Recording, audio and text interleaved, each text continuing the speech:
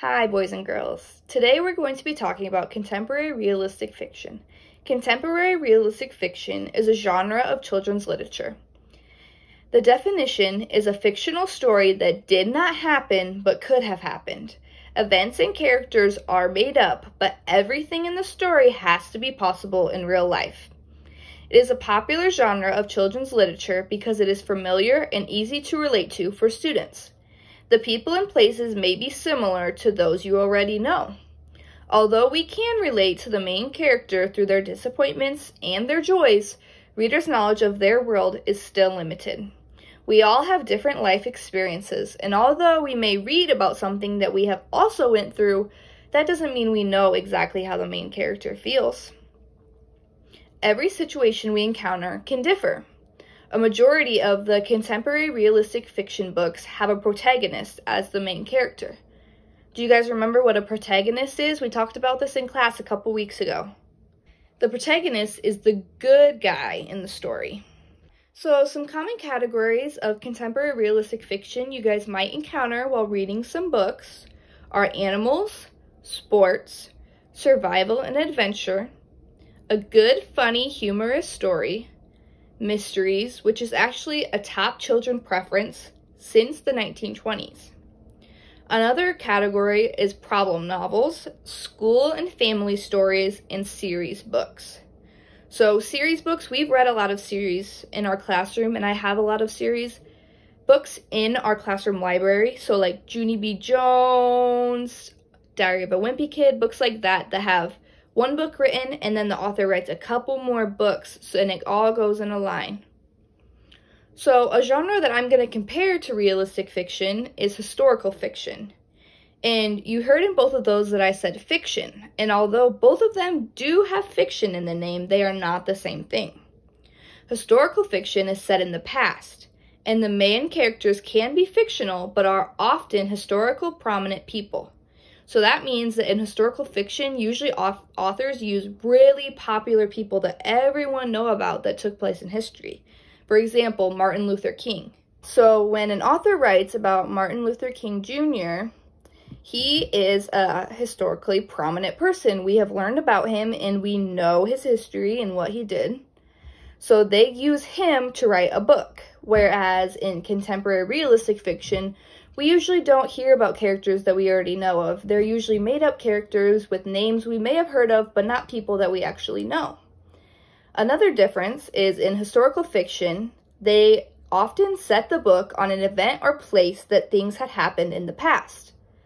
So in realistic fiction, books aren't set in places that we usually know of. They're usually in some made-up town or some made-up neighborhood, whereas in historical fiction, they could be based in Cedar Falls, Iowa, which is another difference.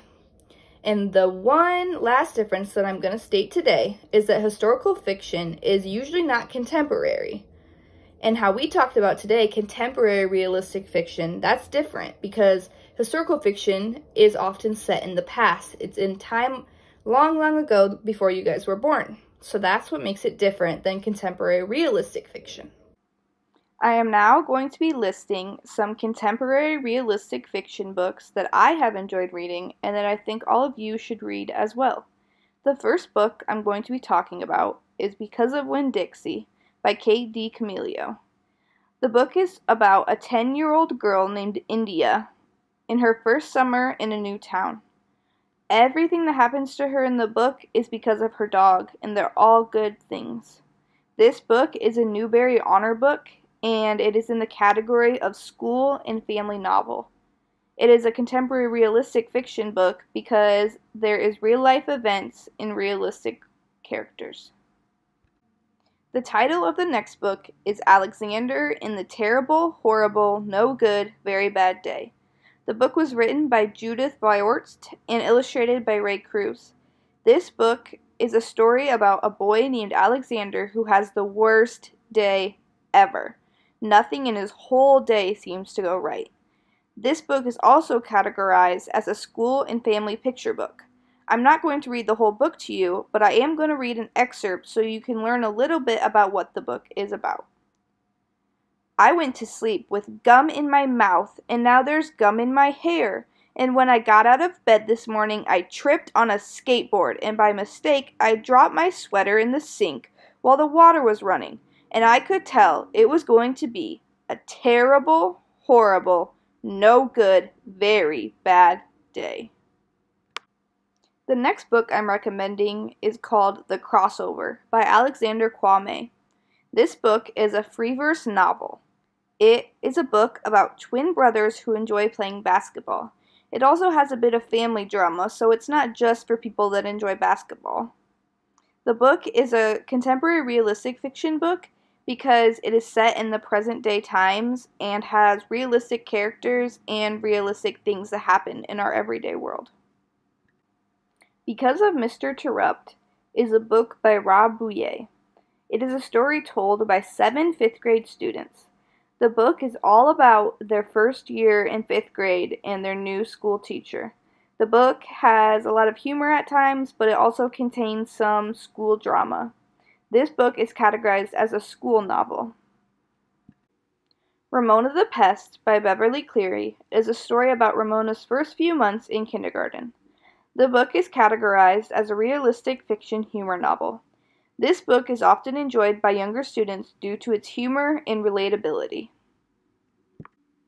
The book Who by Carl Hyacin features a new student named Roy who makes 2 friends and 1 enemy at his new school.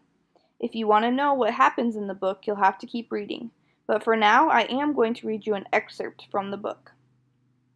It was then, squinting through the smudged glass, that Roy spotted the strange boy running along the sidewalk. It appeared as if he was hurrying to catch the school bus, which had stopped at a corner to pick up more kids. The boy was strawberry blonde and wiry, and his skin was nut brown from the sun. The expression on his face was intent and serious. This book is categorized as a mystery/suspense novel. Thank you for watching. I hope you now understand what contemporary realistic fiction is. And now that you have some recommendations, you can start reading more books within the genre.